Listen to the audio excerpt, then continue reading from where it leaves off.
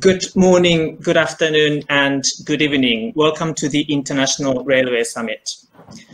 My name is Jules Omura, and I'm the Managing Director of IRITS Events, the organizers of the International Railway Summit.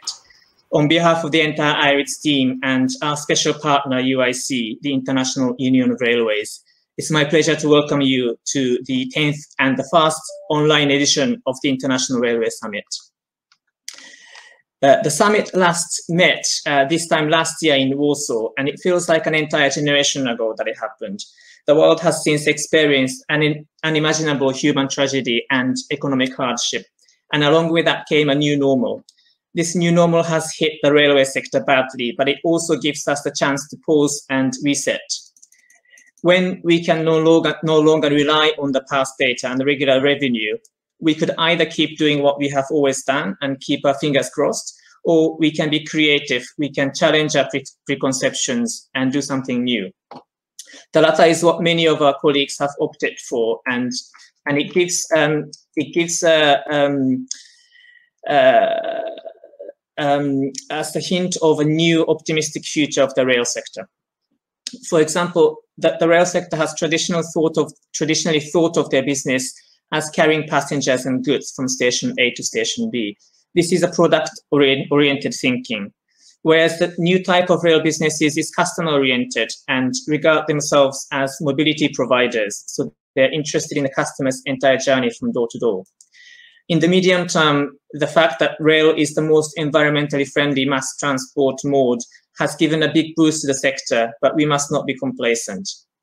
Now that the initial phase of panic and stopgaps is over, we can make something out of what is otherwise a horrible period of our life to reimagine rail transport.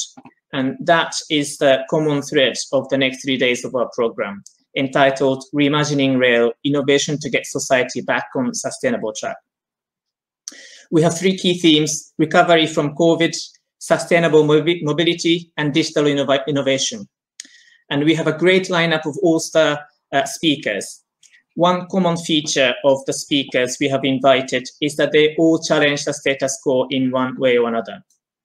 I would like to thank all the speakers for agreeing to share their insights with us and guide us through this foggy stretch of our route. I encourage you to join you in the debate throughout the next 3 days. I'd like to thank UIC for their continued support, and we're grateful to all the sponsors for their contributions.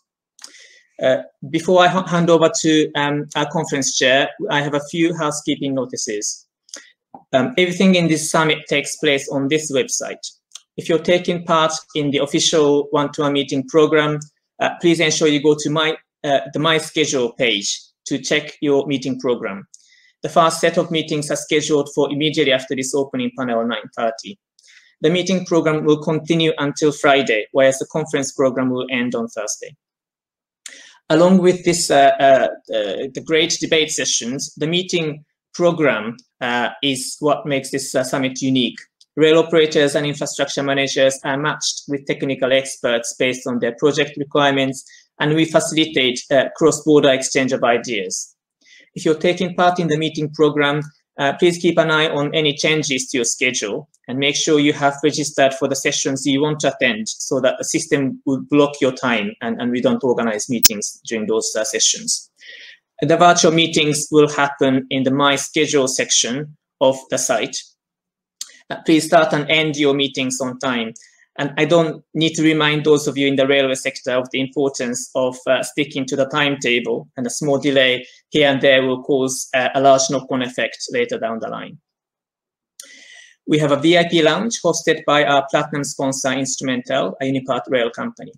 There are some activities during the specific time, so do look out for the information at the lounge. We also have some closed roundtable sessions where up to 8 delegates can join the table to discuss a specific topic. Remember to visit the innovation showrooms where you can watch videos, download brochures, send chat messages to the exhibitors, and request meetings. Finally, if you have any questions, our team is here to help you, just like our usual summit. There's a help request form at the top right of your screen, and we are constantly monitoring all the requests and we'll get back to you. And now, without further ado, I'm delighted to introduce our conference chair, Simon Fletcher, Director for Europe at the International Union of Railways, UIC.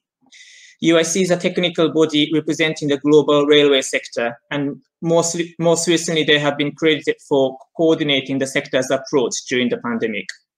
Simon has worked for UIC since 2003 and its board member since as its board member since 2009. Simon is a truly European Englishman known as UIC's man in Brussels, although physical locations no longer matter these days. I say a truly European Englishman, I mean he speaks French. Clearly that ticks the boxes these days for UIC to put him in charge of Europe. Simon will be supported by two further UIC colleagues as co-chairs of this summit, Mark Gigon, Director of Passengers and COVID Task Force Coordinator, and Lucy Anderton, Head of Sustainable Development. Simon, over to you.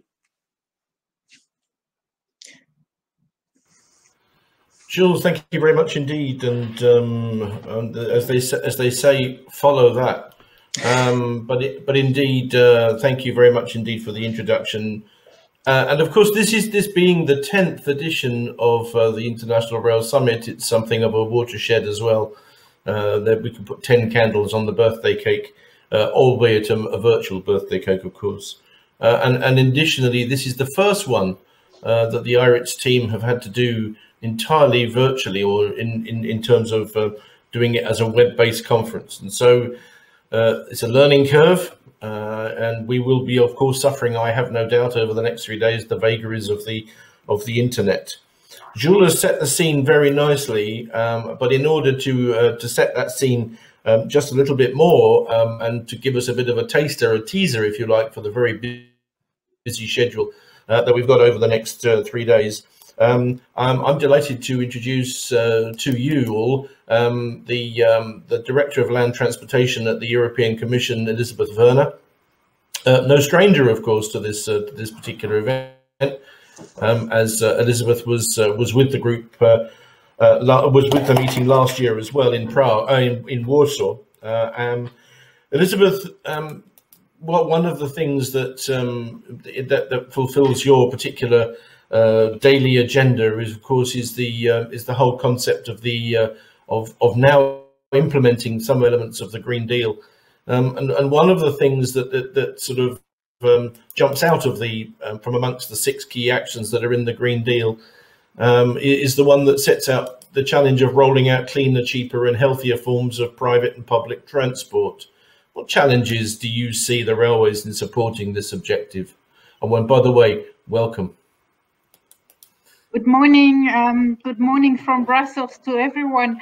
Yes, indeed. For us, the ambitions of the Green Deal mean a 90% reduction in transport emissions by 2050, and that's a very tall order. The European Commission has set out our roadmap to achieve this in December last year in the form of a strategy for sustainable and smart mobility. And really, it's no coincidence that rail is one of its main pillars. Rail doesn't have a decarbonization problem. Rail in Europe often has an attractivity problem. That's why we have set very ambitious targets. We would like the high-speed rail traffic to double across Europe by 2030, and we want also the rail freight traffic to increase by at least 50% by 2030. And as was already mentioned, there really is a moment, a tidal moment of change now. We think that there will be an opportunity to think differently and to operate differently. Clearly, 2020 was far from easy for the rail sector and transport of course in general, but we also learned some important lessons, and that's about the resilience of rail, especially of freight trains. There is a context, clearly lasting context of growing interests by citizens, by companies, by governments alike in sustainability, and this combination together with an unprecedented investment opportunity from the recovery funding will allow us hopefully to overcome the challenges that remain for railways to increase their traffic and to increase their modal share. These challenges, and I think that's not a surprise, and that's probably similar in other parts of the world as well. They relate in particular to obstacles to providing the services across borders. And that's because of regulatory differences, because of technical obstacles, operational difference. Sometimes there are insufficient incentives to think competitively. Often there is a sustained lack of investments. And what we really also want to achieve is an integration of railways into the wider mobility system. And obviously, digitalization will help us achieve this. For us, rail has all the characteristics to become an important beneficiary with the unprecedented spending that we have in Europe for the recovery. And we really see investing in railways as investing in a more digital, in a more sustainable, and in a more resilient future. So even though times were hard, we're quite optimistically looking to the next years here. And certainly, thank you for that, Elisabeth. And certainly recovery, I think, is part of the general theme, as Jules was saying in his introduction of this event over the next 3 days. We are in 2021. Yes, we are seeing the green shoots of recovery, and I think that is something which is very important. We also have this fantastic opportunity that you and your colleagues have launched this year of the European Year of Rail. I mean, why did you feel that it was so important that the railways be highlighted in this way? And what expectations, how will you measure the success, as it were, of the European Year of Rail? Well, thank you very much. It's with great pleasure that I take the opportunity to give you a bit of an insight in the busy plans for the European Year of Rail. Well, there were a number of reasons why we think it should be 2021 and why we also think it remains relevant to do it in 2021. And that's particularly related to the fact that in the EU, 21 is the first year of full implementation of our new European legislative framework. Since 30 years or so, there was gradual legislation aiming at coming to a single railway areas where European railway undertakings can benefit from the same conditions operating everywhere in the EU, and that's in terms of safety, in terms of operations, but also in terms of really effective competition, so also market opening. And our aim with the European Year of Rail is to really highlight the many advantages of railways and to make it more attractive. So our ultimate measurement is to advance our policy to really have more traffic on rail. Because despite all the proven benefits of rail in terms of safety, in terms of sustainability, our clear impression is that it is not yet reaching its full potential. So we want to highlight the opportunities for railways in tourism. We want to talk about innovation in rail. We want to talk about how rail really links regions and countries together in the European Union, but also beyond in the neighborhood. We have a very rich cultural heritage in railways. That railways started in Europe after all, but we also see really a bright future. Young people like to travel by rail, and we would also like to show how attractive it is to work in the railway sector. Essentially, our aim for this European year is to talk about railways, the advantages, but also the obstacle, a bit beyond our usual interlocution. To all of you who are in the audience today, but going beyond to people who we normally do not reach, and particularly young people. So we have a couple of very interesting events, working also with the presidency and a specific event in Portugal coming up in the end of March. But we want to discuss questions of connectivity, how well rail links and can compete with other transport modes. We want to look at questions of eco-labeling for goods transported by rail. But basically, it's an extremely open framework and an umbrella for a lot of activities. So certainly what I said is not exhaustive. And I would be delighted to receive at the end of this conference more ideas on what could be done in that particular year, because our motto here is rail is safe, rail is sustainable, hop on. Hop on. Thank you very much indeed. And I know, unfortunately, Elisabeth, you have to hop off now because you've got some other things, but we're going to see you again later on. And I'd like to thank you very much just for bringing us that message, particularly based around what I believe to be resilience, rethinking, revitalizing and recovery of the railways. That's 5 R's. That's a bit worrying that we've got to that sort of level of thinking already first thing in the morning, but that's a fabulous approach. And thank you very much indeed. I would like to bring in now our second invited guest this morning, Gianluigi Castelli, who is the president of the FS Group, that's the railway group in Italy, but also my boss, or boss's boss, in the UIC, as he is the current president of the UIC, and we are absolutely delighted, Gianluigi, to have you here.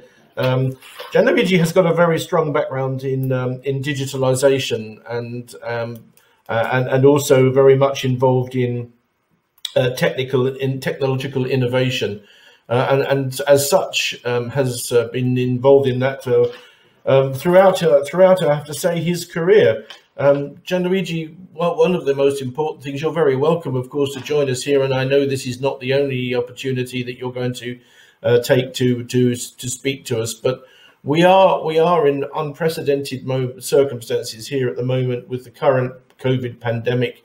It has, as Elisabeth has just said in her intervention, had a huge impact on the railways, and in many cases, passenger traffic in particular has been severely affected.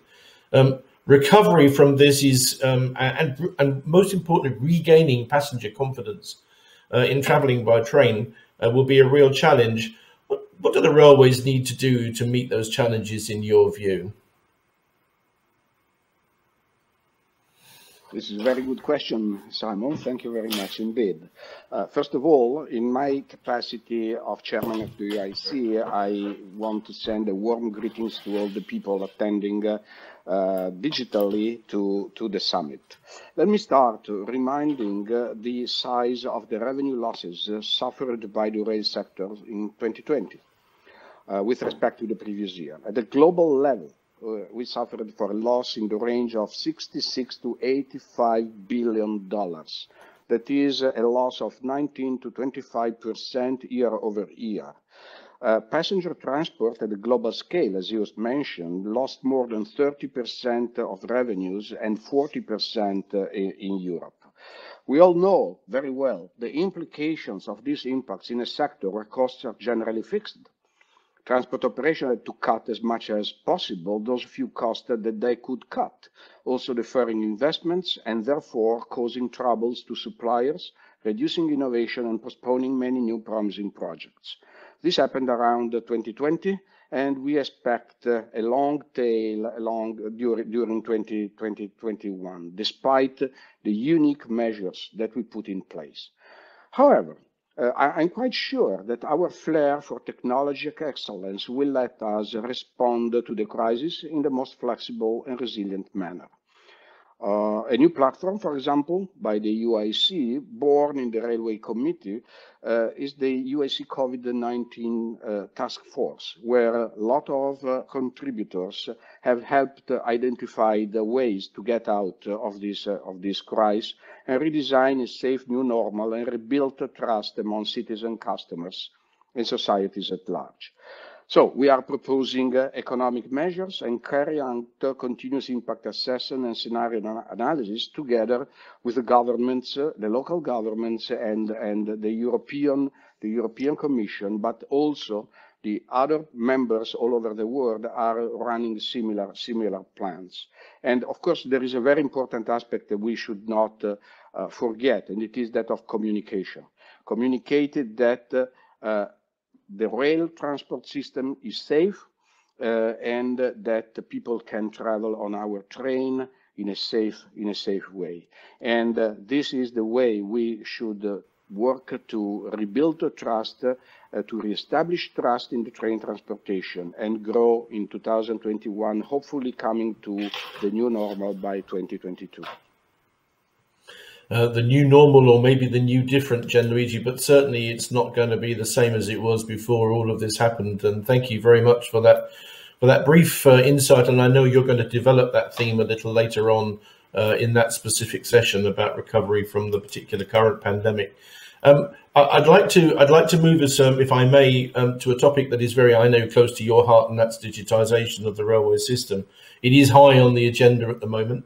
And much is made of automatic train operation, in fact, but there are other aspects of automation that I think we can highlight, and such as predictive maintenance, for example, of assets like track and rolling stock, or and so on. In your experience and the way and some of the issues that have been developed, can you share with us some of your expectations from this digital approach?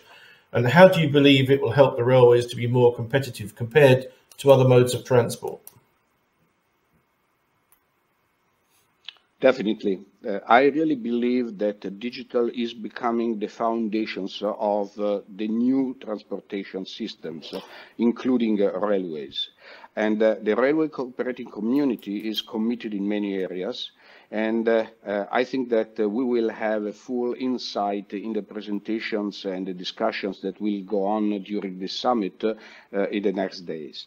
As an example, as you mentioned it, the predictive maintenance is one of the cornerstones of our future safety management.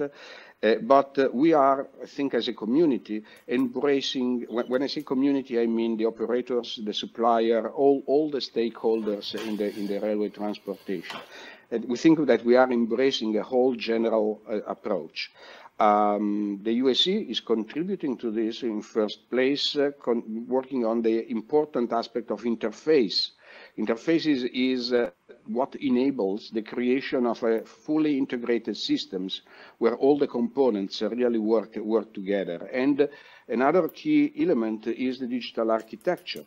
Which is our focus in a multi-regional perspective. And therefore the UIC, I think, is a front runner in this domain, and we can count on various strategic projects that I'd like to mention. The first one is digital automatic coupling, the DAC project, in partnership with many European stakeholders, which means having smart freight across Europe, which today is not the case. The second crucial element is the future railway mobile communication system, so-called FRMCS, which is a project that will enable the current ERNTMS to be fully deployed and allowing therefore the connection of the entire European rail infrastructure with onboard systems. And this is one of the pillars for the automated train operations. The first is the revision of the technical specification for interoperability, control and command signaling, and the second one is the use of 5G technology very soon. Also, in terms of sales and distribution, we have the new open sales and distribution models, which is a platform that again will let us deploy new ticketing reservations at the European scale. All these will make a difference and allow us to stay competitive on the long run. As you mentioned, Simon, in my speech later this afternoon at 1 p.m., I will try to provide some more insights. I can say my 2 cents, if I can say that, on those issues that might be crucial for the railway industry in this particular phase. Passenger transport, how to regain confidence, how to manage a deep change in demand for business mobility, how to be ready to catch, hopefully, the new way of leisure travel that we hope will be back very soon. Here in Italy, of course, is a very attractive country from a touristic point of view, and so this is one of the elements on top of our agenda. In freight transport, we are finally, hopefully, in a position to answer to the old questions for our industry in terms of interoperability, intermodality, and how to make the railways the center of door-to-door and high-value added services, because the pandemics have given a strong push to e-commerce, and e-commerce is based on the ability to deliver parcels, packages, products in a very, very efficient way, and the railways has to play a key role in this. So I'd like to conclude this answer by overturning the title of this 10th International Summit, Reimagining Rail Innovation to Get Society Back on Sustainable Track. I would say putting the world back on a sustainable track largely depends on our capacity to achieve a deep digital transformation of our organization and of our industry as a whole. Thank you, Gianluigi, and I know that under your stewardship, the UIC has moved forward considerably over the last 3 or 4 years in identifying solutions that will be able to achieve that. Thank you very much indeed for your input to this short but sweet opening session to the IRITS 10. And the IRS 10, and I'm going to at this point draw a veil over this element here, because it is time, ladies and gentlemen, to move on in our program. So thanking Elisabeth and Gianluigi for their input. As I said, you're going to see both of them a little later on and in more detail as well. Now you have an opportunity. Thank you very much indeed, Gianluigi. Now you have an opportunity, ladies and gentlemen, to make a choice about where you would like to go next. We have two sessions running in parallel now, starting at 9:30. One of which is PI1, related to accelerating infrastructure digitalization, and the other is PO1, which is about designing a smoother and quieter passenger experience. You are able to connect to one or other of those. If you want to hear a little more about digital innovation, then go to the one about infrastructure. And if you want to go a little bit more about the passenger experience, then you go to the one about, go to PO1. So now what I'd also like to remind you all, of course, is that you have to click on the relevant link to be able to get to the right place, because, you know, whilst we may have had one screen, as it were, for this opening session, we're now going into two screens. And so you need to click on the right link to be able to get there. And as ever, please feel free to use the chat facility if you want to make any comment and even to put questions forward. The IRITS team are monitoring the chat facility and will be able to highlight, bring out questions from that. So from this particular stage, as it were, I'll say goodbye and see you again in very, very, very shortly. From my point of view, I will be doing the infrastructure one, and Jules is going to be introducing our colleague Carlo Borghini from Shifter Rail in the passenger experience stage. So for the moment, goodbye.